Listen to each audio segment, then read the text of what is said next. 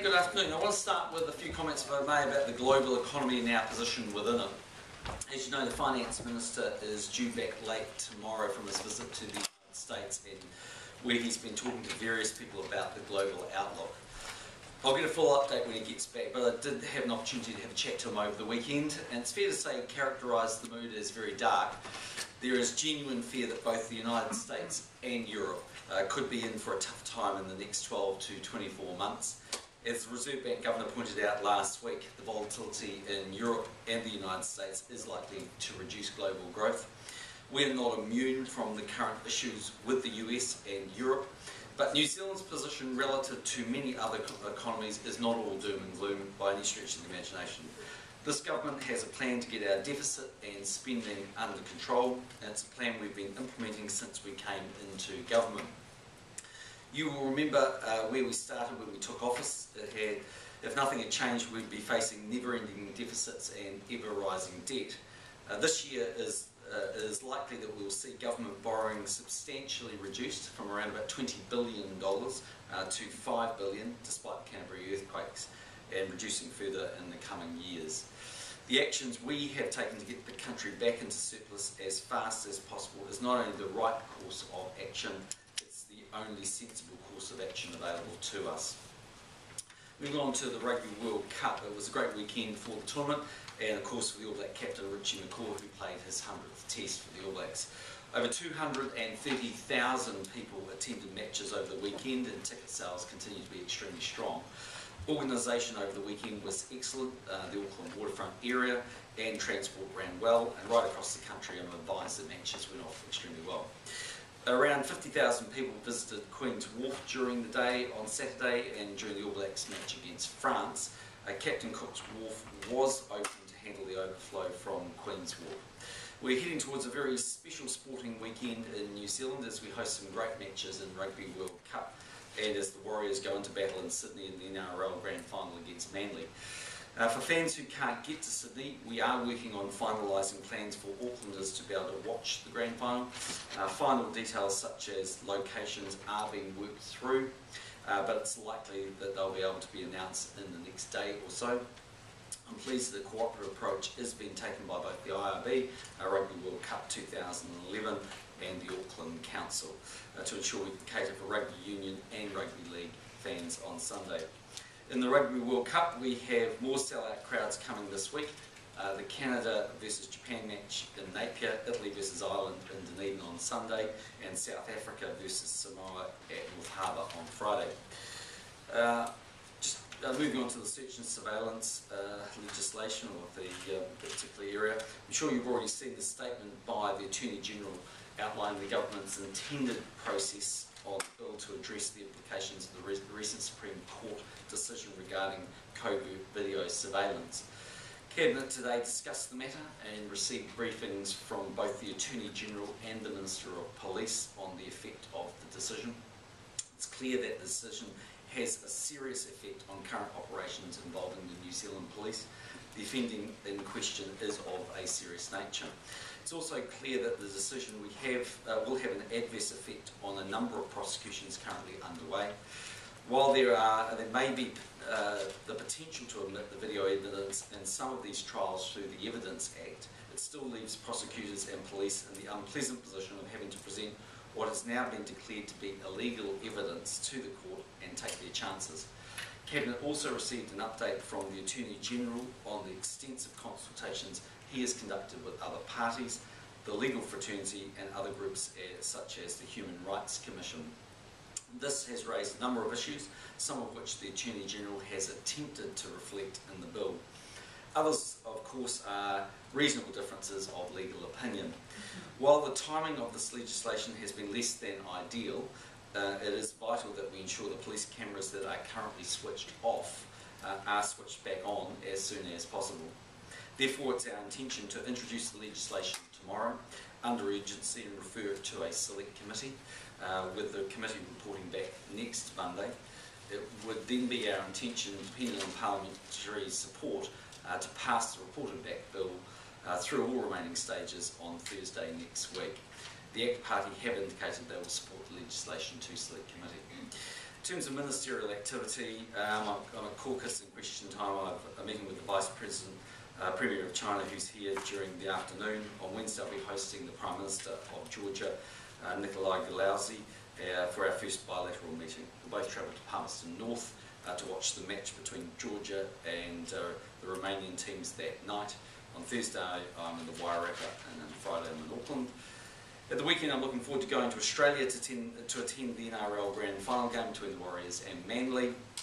Unfortunately, this means I won't be able to attend the Rugby World Cup match being held in Dunedin on Sunday as I planned. Tomorrow in the House, it's the government's intention to move the second reading of the Criminal Procedure Bill and the first reading of the Taxation, Annual Rates, Returns, Filing and Remedial Matters Bill.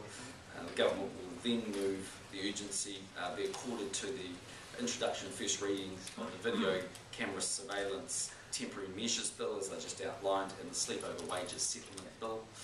This will enable them to be sent to Select Committee for a short consideration, reporting back on Monday, and subject to continued support, we will aim to commence debate on the remaining stages of these bills on Thursday the 6th of October, which is the earliest opportunity under standing orders. Returning to this week, Wednesday's Members' Days, there will be 7 valedictory statements made by retiring members this week. Well, look at those negotiations that you're looking at in Auckland around Party Central. Yep. Are you suggesting that the IRB have relaxed it enough so that they'll play the rugby league within Party Central, or take a big swing out to the street? Yes, so the final details haven't been worked through. They are a matter of negotiation now currently between the IRB, the Council and Rugby World Cup. But I think it's fair to say that all parties try and take a very constructive approach, and I'm optimistic that we will get a solution that will work well for league fans as well as rugby fans. So they'll be able to watch. You're confident that they'll be able to watch it in that area? Look, I'm confident there will be a solution that will be amicable to all parties. They're in the process of working that through, and I wouldn't want to get in front of that, but it's looking optimistic. Are you looking at hiring youth spring? Are you looking at hiring youth spring? They'll work through all those details, and we'll let you know that tomorrow. John Brash is pushing for the idea to legalise cannabis. Yep. What do you make of that? I think it's a step completely in the wrong direction. Look, Parliament sends messages through the actions it takes, and the message that I want to send to New Zealanders is we want to see less drug taking in this country. We don't want a drug culture for our young people, and I strongly disagree with him when he says that there's no demonstrated harm. In fact, the academic evidence strongly argues that there's considerable harm from sustained use of marijuana. Different COVID surveillance bill. Have you had any other indications from ACT or Labour for that matter about support further down the line, or are you just going into it now without that support guarantee? Well, I think we're making progress. We're ironing out the different issues. I mean, I met with the Solicitor General on Friday night. I know that there's been a number of meetings taking place. We're trying to make sure we give the parties all the relevant information. I'm very confident in the steps that we are taking, that they are the right steps. And I think what's very important to understand is it's Parliament's responsibility to set the laws. It's the court's responsibility to interpret the laws. And that was actually really the message that came out of the Supreme Court ruling on September the 2nd. They made it quite clear that Parliament need to clarify its position. That's what the government's intending to do. So I can't guarantee we'll be able to get it out of the Select Committee and pass it, or I can't guarantee what form it'll be in, but I am confident that we're making good progress. So you're relying on its potential support rather than having anything on the back? Well, I think it's a matter for Labour to consider as well. I mean, at the end of the day here, it's pretty straightforward. If we don't get those cameras turned back on, then we are at risk, in my view, of having a number of criminals who won't be brought to justice. There are serious cases involved here, and in my view, I think that would be a very negative step. And actually, Parliament relied very heavily and on the rulings of the Court of Appeal. I read a number of those judgments that the Crown Solicitor provided for me on Friday, and those judgments from the Court of Appeal were very clear that video surveillance was admissible, and we had no particular reason as a result of at least those decisions and the common law rulings over the last 15 years to consider that to be anything other than a lawful position. Labour has an issue with the retrospectivity of it. Is there any chance that the government's legislation would just be for any future cases, or is that retrospective nature critical to the legislation you want to pass? Well, it's always possible that it could just simply be prospective in nature, but that would certainly have an impact on the 40-odd trials that we want to bring to court. The advice from Solicitor General to me was that 40 is on the light side, and serious cases, so we'd certainly want to see that. There are also potentially issues of people who have been convicted then taking the appeal, so that's not to be underestimated. So of course it's always possible it's prospective and not retrospective, but I think we need to look at both. Will the government release the advice that it's actually detailed the advice it's received from Crown Law and Police? Look, it's not normal for us to release Crown Law opinions, but the Solicitor General has been meeting, as I understand, with other political parties.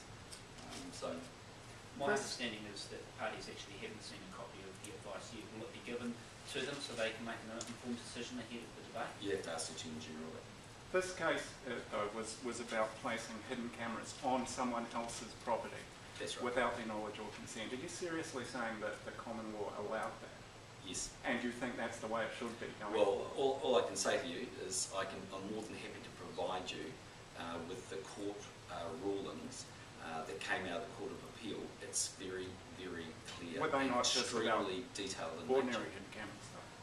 No. Have you been briefed in detail on the cases where police surveillance has been turned off right now?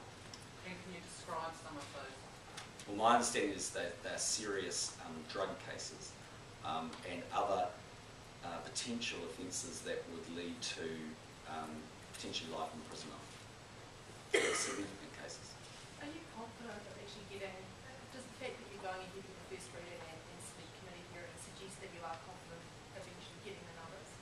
I think I would describe it more as hopeful. It's a serious issue and it needs to be addressed. So in those cases that you're talking about, the serious cases that would lead to life imprisonment and drug cases, etc., has the filming been turned off? Absolutely. Look, the judgment from the Supreme Court on their split decision was it was unlawful. At that point, the police obviously need to follow the law, and they've switched that filming off. Now, we're keen to get those cameras turned back on. So that includes retrospective, some of this footage that has been captured. Sorry, Michael. The footage that has been captured to date, even if this law is retrospective, that there's still a doubt that it will be admissible or that it may stand at the court. No, not if we pass the legislation as proposed. Are you concerned that you've lost a lot of footage that would have been actual to these cases in the interim? We've unquestionably lost some, and I think it's important to understand that this kind of video surveillance footage has been gathered for 15 years. This isn't new technology. It supports a lot of cases. It's not the only form of evidence that the police use, but it's an important part of the picture that they present when they go to court to support the case that they're taking. So you would dispute the claim that the police knew that what they were doing was unlawful? Are you saying they thought it was legal? Utterly, I'm happy to get you the Crown Law opinion. I mean, it's a matter of public record. But the case that the Solicitor General brought to me, but it's quite clear. The clause absolutely says in the judgment that they've relied on this video surveillance and it is admissible to the court. But surely the whole Law Commission's process and the Search and Surveillance Bill process, that was indicating that there were problems in this area and it wasn't on solid ground. Yep, but that's the Law Commission's view in 2007. The Court of Appeal's ruling in 2009 is quite clear.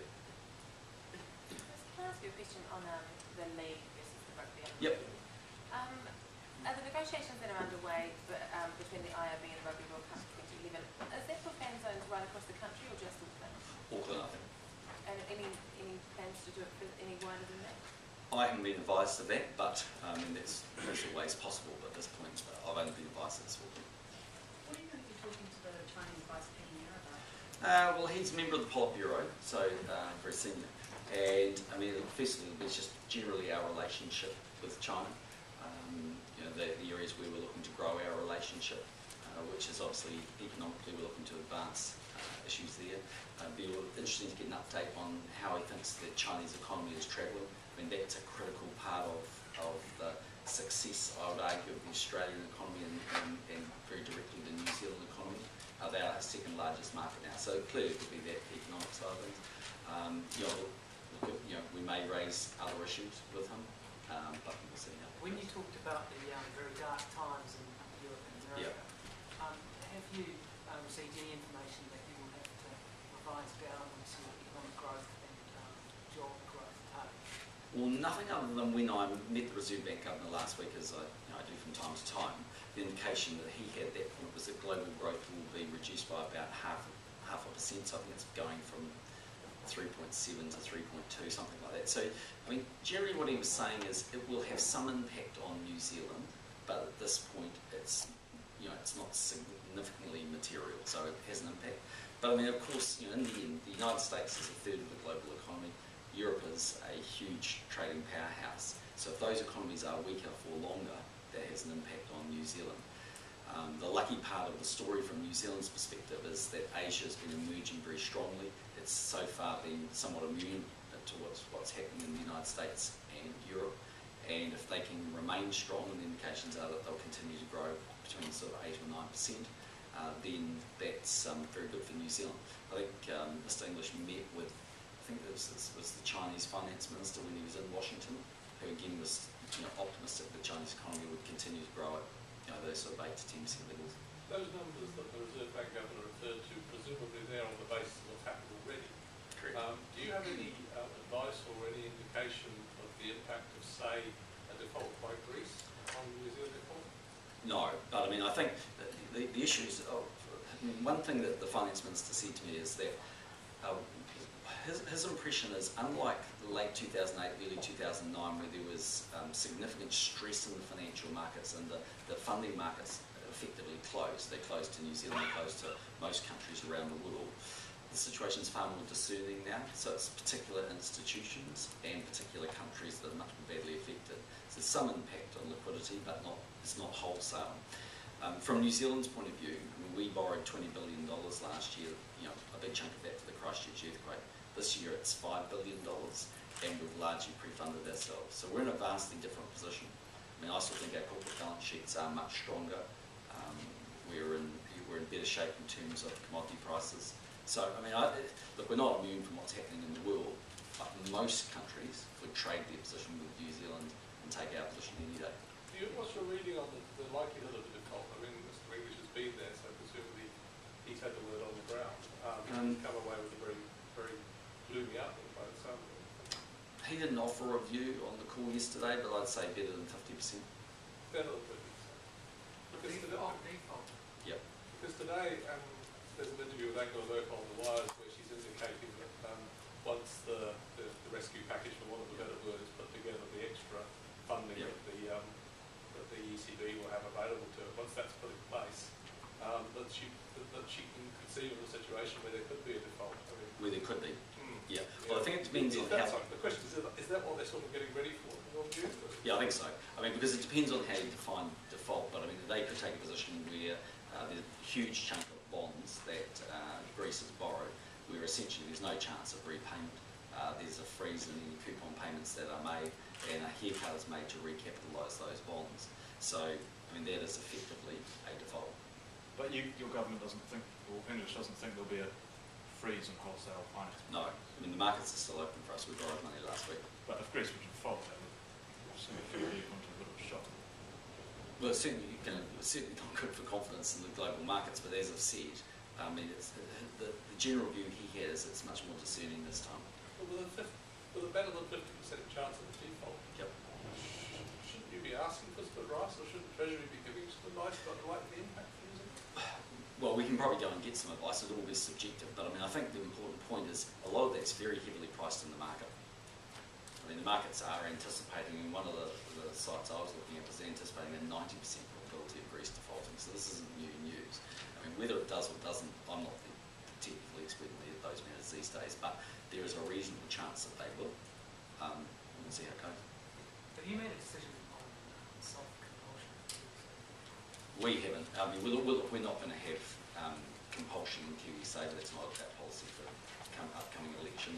We've received some advice on the cost of auto-enrolment and the challenges there. We're working our way through it. We haven't made that decision yet. Was the cost of it within the dollar figure that was It was substantially lower than that, because not all of the million KiwiSaver, or not all the million New Zealand workers who aren't in KiwiSaver would stay in the scheme. I mean, a reasonable number of people opt out of KiwiSaver because it simply doesn't suit their circumstances. And that's one of the challenges with compulsion. It's a nice idea, but everyone has their own set of circumstances that they need to manage through. And so it just doesn't suit everybody. And you would be arguably putting more stress on their household than otherwise they might want to happen. How much would it cost, though? Well, I'm not in a position to release that yet. I mean, it's hundreds of millions, but it's not billions. Minister, are you concerned at all that the function bid for the Quaker Fund has now been stuck with the OIO for 5 months? I'm not concerned by that. I mean, I don't have a view on why it's taking that time. They're independent. They make their call and eventually make a recommendation to ministers. And I haven't been involved in that process other than recognising it's in front of the OIO. I just wonder with the Chinese Deputy Premier's visit tomorrow and the surprising comments from the Chinese embassy on that issue some weeks ago, Yep. you might not expect that to come up. He might raise it. I'll let you know tomorrow. 5 months, though. What would you tell them? I tell them we go through a process in New Zealand, and the government has changed recently the Overseas Investment Act to try and give greater clarity to the outcome we want to see, and that we expect people to work their way through that process. It's an open process as much as these things are possible, but it will take some time. 5 months, that's not a very good advertisement for enticing foreign investment to New Zealand, is it? It's a complex position. What's the nature of the agreements that will be signed with the Vice Premier this week? Don't know all those details at this stage. The meeting's hosted by Bill English. Back on the economy, What's actually guys. complex about the function that it's an apparently reputable listed company in China and buys it from But you need to take Chinese that. guys. You need to go and ask the Overseas Investment Office that. But have they told you it's complex? No, they don't brief me on what they're doing. Well, then how come you think it's complex? Well, I just know everything in that area is complex. Back on the economy, Yep. Wayne Swan today, this morning I think, said that the world economy is making it much harder for Australia to hit its target of returning to surplus by 12-13. Yep. Your comment on the situation in New Zealand? Well, I haven't been advised that there's any need for us to change from our current position, which is 14-15. We've quietly been hopeful that we might get there slightly earlier. That might now mean that that's not possible. We're at 14-15 again. I mean, in the end, we've just got to work through the situation as we find ourselves. I mean, one bit of good news, at least for New Zealand and Australia at the moment, is that the exchange rate's fallen. That's helping our exporters a little bit. Obviously, puts pressure on other areas, but in Australia's case, I mean, they had quite a significant devaluation actually in the last few days, and so have we. But I mean, they were at 1.10, I think at one point they were at 97 cents.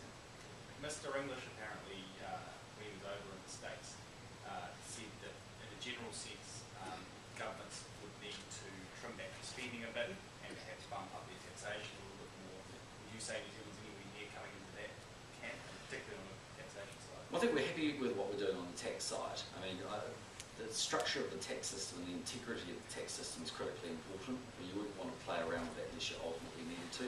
And our main concern about the sort of proposals that Labor put up is that they fundamentally alter the integrity of the system. And we think that the bureaucracy involved in administering things like GST or food mean that they rule those policies out. And that was the long-standing view of Labor, and that was Phil Goff's view when he was on the committee that looked at the introduction of GST in New Zealand. So I mean, I think it's a policy you might want to take to the election when you're behind in the polls. But it's not practically a policy you want to implement, because if you want to take GST off fruit and vegetables, why would you take it off meat and milk? And the bureaucracy and administration of that would be enormous. So I don't see us, advocating significant changes in tax. In terms of spending, we are being very careful. We've cut our new budget spending allowance to 800 million. We've had a number of budget ministers' meetings already, looking at making sure that we're returned as the government, we hit that target. So we're very focused on that. Do you stand ready to make any changes, any specific ideas for any changes if the return to custody in Greece or elsewhere in Europe? Well, the government always has to respond. I mean, when we came in back into 2008, you'll remember when we got the pre-food, just before the election, there was a picture that was had substantially deteriorated from budget time. as soon as we became the government, Treasury felt the numbers were so badly out of date. Within that 6-week period, they presented a new set of books, and ultimately we cancelled the tax cuts that we were proposing to have in 2009. So you always have to respond as government, and as Prime Minister I've learned that you do best to keep your word, but people also expect you to roll with punches to a certain degree. So there can always be change, but on the information I have today, in good faith, we're promoting the policies we have. And is there anyone asking you where you might roll with those punches? Is there any sort of, are you inclined to sort of think you may have to stimulate the economy or to cut? I don't think so at the moment. Look, I mean, Q2 growth was a little weaker than the expectation or the consensus from economists, but we've grown in 8 of the last 9 quarters. I mean, Q1 was upgraded. The governor said to me he was pretty confident that Q3 and Q4 would be considerably stronger. We have the domestic stimulus that will come from the Christchurch rebuild, and while it's been pushed slightly further out, it's a very substantial amount of economic activity that will take place. And the exchange rate, if it comes down a bit more, helps us on the competitive side. Commodity prices remain strong. So I think, from New Zealand's point of view, we're lucky we're selling things the world wants to buy. And we're in the right part of the world probably for the first time in a long time. So, of course, we're not immune. But we're very focused on getting ourselves back into surplus as fast as we can, paying off debt and making the economy as competitive as we can. In the end, we can only control the things that are within our grasp. And what happens around the rest of the world, we just need to work our way through that. And as Bill English has said, it's choppy waters at the moment, and the waters are getting choppier. Do you think there could be a global double dip, or so in terms of danger zone area? Yeah, look, it's possible, but I don't think that seems to be the likely outcome. Most people seem to think it'll be very challenging over the next 24 months, but not necessarily double-dip recession. But it depends again whether it's a technical recession. And global growth is still predicted to be about 3%. Terry said Bezos declared bankrupt today. I thought of a credible South African climate. So Yeah. see if the CEO taxpayer can still money. He would do, yes, that's right. And so that means it's going to be more difficult to recover that. Well, I think what it means is the likelihood of the taxpayer being refunded their money is substantially reduced, and any repayment they get will be substantially less than 100 cents in the dollar. How much, I don't know. That's ultimately a matter for receivers, but it's a loss to the New Zealand taxpayer. Have you had any recent advice about how much the recovery might be from this No. year? I mean, I guess that will ultimately just be appointing a receiver now that he's been adjudicated bankrupt. I suppose generally from... Generally, no, in the most recent numbers. What importance do you attach to Imran Khan's views on the situation in Afghanistan? Well, Pakistan's a player in that part of the world, and they ultimately need to be part of the long-term solution in Afghanistan. But my view of it is that this was a UN-sanctioned operation, and yes, history doesn't tell a very good story in Afghanistan, but history also tells a terrible story of thousands of people that lost their lives in 9/11, and the world had to act, and it acted. Have you been briefed that Pakistan might be behind some of the recent sieges that the SAs have been involved in Kabul? I haven't had any advice on that. On Rugby World Cup, I think you said extremely strong ticket sales, but not able to give us an update on getting closer to that target at this point. It's getting pretty close. I mean, the Rugby World Cup Minister's Office will be able to give you that. I mean, I asked that question on Saturday night, and the numbers are looking really good. Under 10 million? It was close to that, I think, on Saturday night. But I think there's 2 important points to remember. One is part of that would include sales that haven't taken place for the final, and I think for the semis they will be sold out. And the second thing is that the target, don't forget, is actually still below capacity. So one of the important messages we're trying to get through to New Zealanders is just because we hit our target, that's the target of the anticipated loss. It doesn't mean there aren't tickets. What are the chances of a break even? Because the IOB is still supposed to be one of the best World Cups. Yeah. On and off the field. Yeah. So, putting the first on the side. So, what are the chances? Yeah, You think of a possible break even for we've moved on from that one. Yeah. Yeah. So what? By bus and by train, by flight. So what do you think the chances of a break even are for taxpayers? Not high. I mean, none of the advice I've had is that we'll break even. But we might do a little bit better than $39 million loss. Just on the ACT Party, if you're still looking at doing some sort of deal with John Banks, I mean, just worth it for these guys. gets in the hands of the voting public what ultimately happens. And all we can do is go to the election booth on November 26th with the rest of New Zealand and see what cards are dealt. I guess I'm asking, are they worth saving? Well, in the end, we're going to sit down after the election and talk to the parties that we've indicated if they're back in Parliament. But before the election, you do an accommodation to ensure that they're there afterwards. Is that worth doing? Well, what we've indicated is we're going to release a primarily party vote campaign in Epsom. It doesn't mean that Epsom voters follow that strategy. That in the end is their hand. Do you believe that Don Brashy bringing this up as the National Party caucuses or whatever? Not to my recollection. No. It doesn't sound like he's raised it with the ACT caucus on it. Did you get any warning that John Pascal was going to announce this? He sent me a text on Saturday afternoon just before the public announcement was made, and I thanked him obviously for his contribution this time as a minister. I was really surprised. Yeah, I mean, I actually think he's done a good job. I mean, in the time that he's been effectively the parliamentary leader, we've had more interaction with him, or we have had when he was a minister, but obviously in recent times, he's pretty straightforward. He's got a good sense of what he can deliver and what he can't. I think it'll be a loss actually for the PAG. What's it say about the party that goes into the election? None of it's sitting MPs seeking re-election. Clean sweep. I'll leave you guys to opine on that. That's what you get paid the big bucks for. Thanks very much. See you later. Not brief.